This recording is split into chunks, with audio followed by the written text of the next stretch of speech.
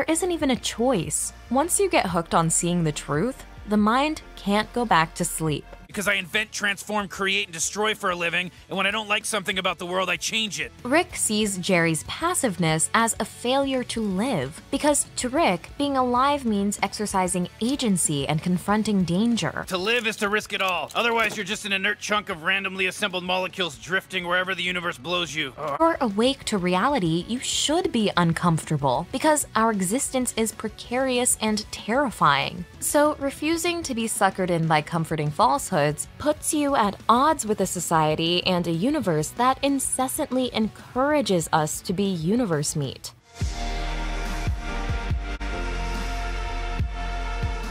In light of all this, is it even worth going to the trouble of thinking deeply about existence and trying to cultivate a well-rounded intelligence? What makes Rick tick? Sometimes science is more art than science, Morty. Maybe there's very little reward for general intelligence, but understanding yields intrinsic rewards. And really, to a Rick, with the idea that getting comfortable is a bad thing. I think it's helped a lot of people get comfortable and stop panicking, which is a state of mind we value in the animals we eat, but not something I want for myself. I'm not a cow. It is valuable to the wider world. We need independent, unconventional thinkers if we don't want to become a society of sheep. Think for yourselves, don't be sheep. This is. I think you have to think ahead and live in the moment.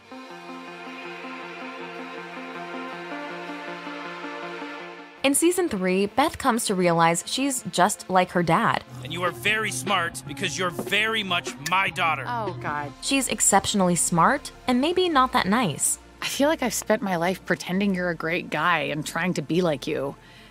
And the ugly truth has always been That I'm not that great a guy and you're exactly like me. But is there really any inherent link between being smart and antisocial? Does unmatched intelligence lead to being an unfeeling sociopath? Listen, I'm not the nicest guy in the universe. Because I'm the smartest, and being nice is something stupid people do to hedge their bets. Evil Morty appears to be far more intelligent than other Mortys. You can even argue that only smart people can be evil, if you assume that evil implies awareness of the consequences of your acts, and people of low intelligence lack that. Let me ask you a question real quick. Does evil exist? And if so, can one detect and measure it?